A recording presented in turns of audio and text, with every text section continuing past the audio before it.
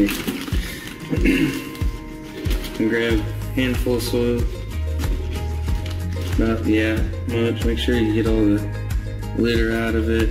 You don't want any roots to change your texture. Rocks, not good. You just want soil, so make sure all those little heads are actually soil. That looks pretty good. Take your Fancy Dancy squirt bottle. You just want to add a little bit of water and start working it in your hand. And here I'm just trying to form a ball. That's the first test that you do with the soil. You just wet it down, break the beds open, and try to form a ball.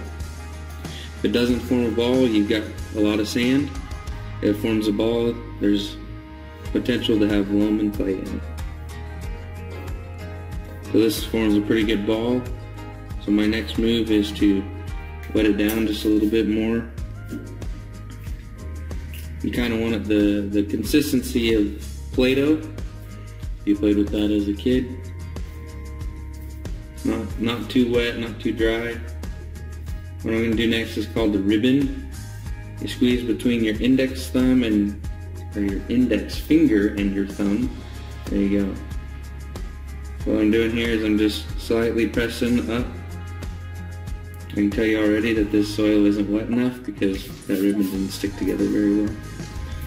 So you just kind of have to practice with soil texturing. It takes time to kind of get to know how to do things correctly. That's a little bit better. There's a little bit more moisture. Again, I'm going to do the same thing.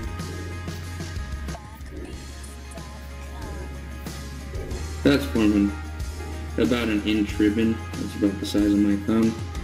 So there's a flow chart that you can follow, and depending on how big your ribbon is, it'll give you a certain kind of soil texture you should be looking at.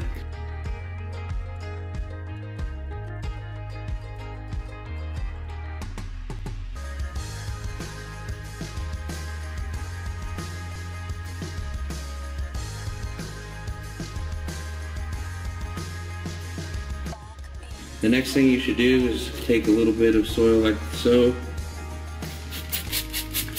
And they call this the extreme wetness test. You just wet it down and kind of just swirl around. What you're feeling for here is either gritty texture or smooth texture. A gritty texture would be sand, and a smooth texture would be silt. So this one kind of has both. It's kind of gritty. You can kind of see that. Can you see that? Kind of gritty there. That should feel gritty. There's a little bit of smooth with it. So you're kind of in the middle. So without a flow chart, I would call this a loam because it's neither gritty nor smooth, and I can form about an inch ribbon. So I would call this a loam.